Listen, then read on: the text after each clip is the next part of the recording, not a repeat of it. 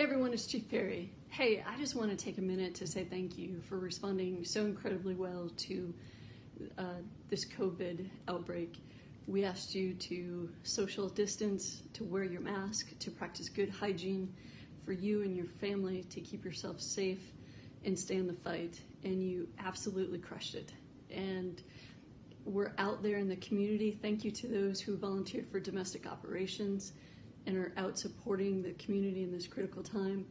We asked you to step up in a time when you were needed the most, and you're out there doing the right things for America, so thank you. Thank you to those who are continuing the Title X alert mission, watching day and night, making sure America stays safe.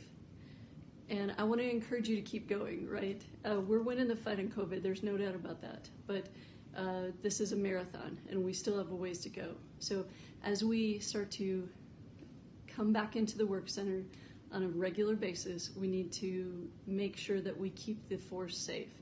And that means we need you to continue to do the right things. So please, put your mask on, keep your distance from folks when possible, make sure you're cleaning in and out when you come into your work center, and keep up the fight. We need you. Thanks so much for what you're doing.